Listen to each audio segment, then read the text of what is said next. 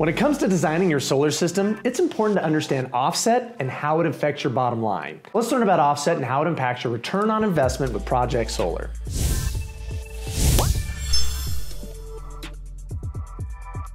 So what is offset? Well, it's the amount of energy your solar system generates versus how much you actually use. 100% offset would essentially bring your reliance on fossil fuels down to zero.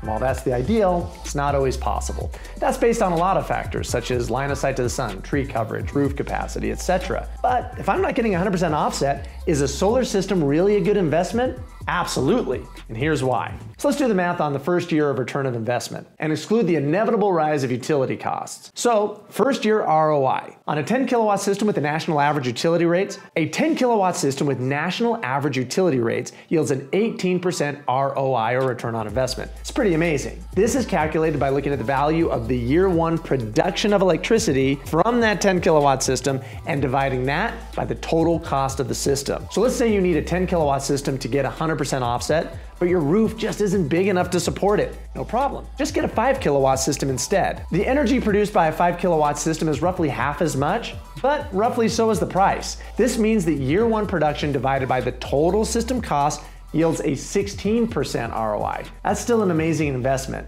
So don't get me wrong, offsetting your entire bill is always the goal, but a good investment is still a good investment, and 100% offset just shouldn't be a requirement for deciding on going solar or not. Play around with our calculator and find a system that meets your investment criteria. So ultimately, when getting solar as an investment, offset has very little impact on your investment performance. Plus, when you buy from Project Solar, you're getting almost 50% off the national average. When you're looking for a good investment, paying less is always a good thing.